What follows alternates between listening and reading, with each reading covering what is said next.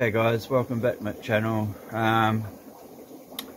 Took the silver danios out of here 2 days ago.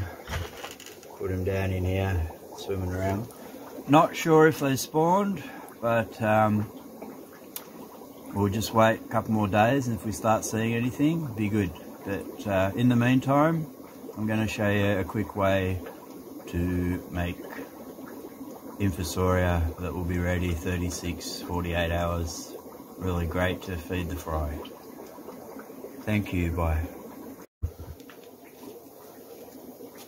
G'day guys, welcome back to the channel. 2 days later after I've taken the zebra danios out of the tank. I don't know if they've spawned or not, but anyway, today I'm going to do a quick one, just show you how I make my Infusoria. I'm going to make 2 jars in case one fails. Probably shouldn't, but yeah, it's a little cold. It's winter here, so outside in the garage is 11 degrees Celsius. In the little greenhouse it's 19, so it should be okay.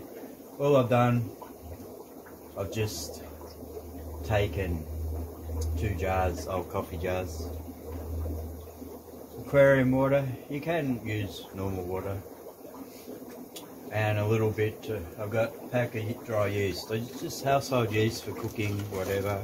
7-gram pack. I'm gonna just put it in my little glass here. Just put that in and give it a stir up to survive. To not survive, to dissolve. Alright.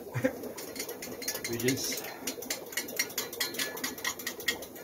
give this a quick stir, a couple of minutes, stir it up. The tank it's come out of is 25 degrees C, so that should be alright. I mean, warmer is, but because I don't have a heater that will fit in the jar, I was going to do one heater and one not, but I don't have one that fits in, so I'm just going to stick it on top of these lights so it gets a bit of warmth when the lights are on, so that should maintain a good enough temperature for it. Okay, so once we've, it takes a while, but this will just be a food source for the Infusoria, okay?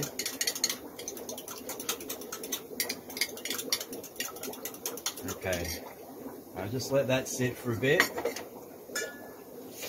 You can make Infusoria, I've done it before with potatoes and broccoli and stuff, but it stinks, and this is really quick, within, 48 hours, probably, 36 to 48 hours, I will have Infusoria. So what I do, I'll go over this tank here.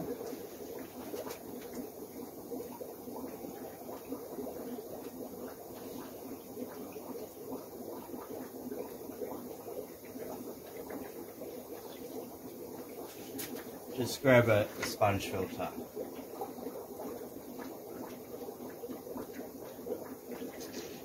Okay, and just let you clean in the sponge filter.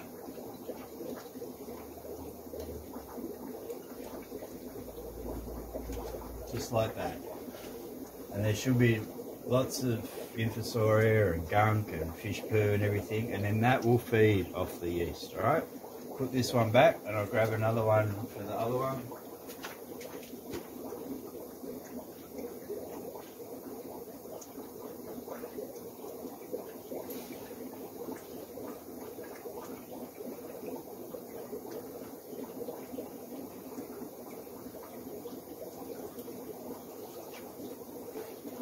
Okay, got another one.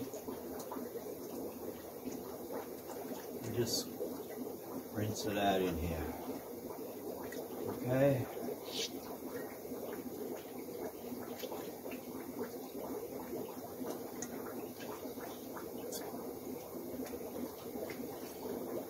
Bit of duckweed, but anyway.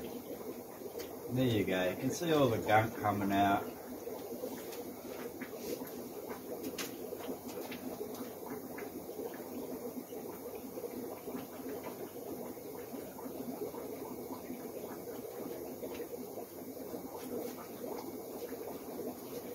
Alright, handy towel.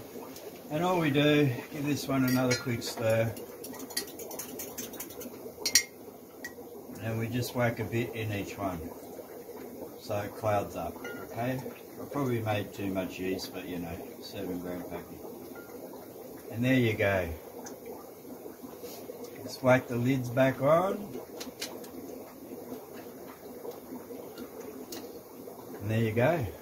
Come back in a couple of days and hopefully we'll have Infusoria. I'm not sure if they spawn, but if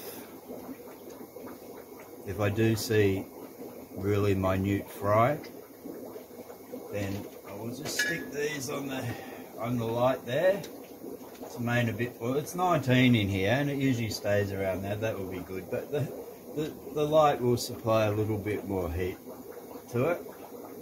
And we'll come back day and a half, 2 days, and see how it's going. It's the quickest and easiest way. The yeast just supplies the food, the filter supplies the culture, and there you go. And if it works, which it should, it's really good, because if you've got a busy lifestyle or something, Infusoria is great for small fry, because you can just squirt a heap in the tank. It's not going to do much damage and it's going to continue to survive. So that way you can just feed them once a day rather than, you know, 3 or 4 times a day with fry powder or whatever. It's just the way I do it. So hopefully it will work. And yeah, after a week or 10 days, or if there is babies, I'm not sure whether there's going to be, but then in another week I'll start up the old brine shrimp, and after 10 days of Infusoria or something, and get them on the brine shrimp. So thank you. Yeah, give it a try, guys. It works really quick, really easy, very simple. No smell like the vegetable ones. The vegetable ones are good because you can use a bucket and maintain it for a longer period of time, but you know, if you've got 2 jars, you should be right. Alright, thank you, bye.